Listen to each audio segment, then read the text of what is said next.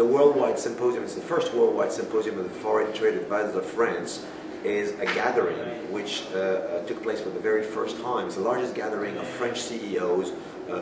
that ever happened abroad. 600 CEOs from 50 different countries joined here in Miami to talk about the world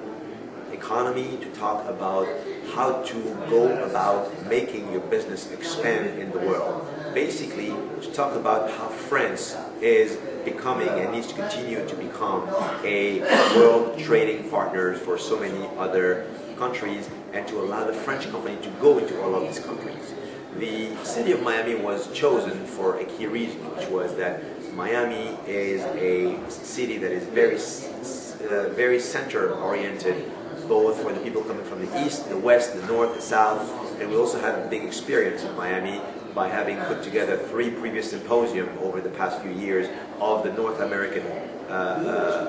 participants of the Foreign Trade Advisors of France. It is a symposium which also allowed us to have 50 small and medium-sized enterprises that came from France and are coming to the United States for the very first time. And these people, came in here to try to meet, to actually meet the Foreign Trade Advisors of France, get advice, give them advice on how to avoid the various traps and issues, and how to open up,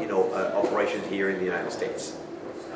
The overall symposium was a great success, and I would say that although many subjects were covered, from the world economy to the emerging markets to the communications, social medias, Web 2.0, and so on and so forth, it is very clear that the one key element that came out of this amazing first worldwide symposium is the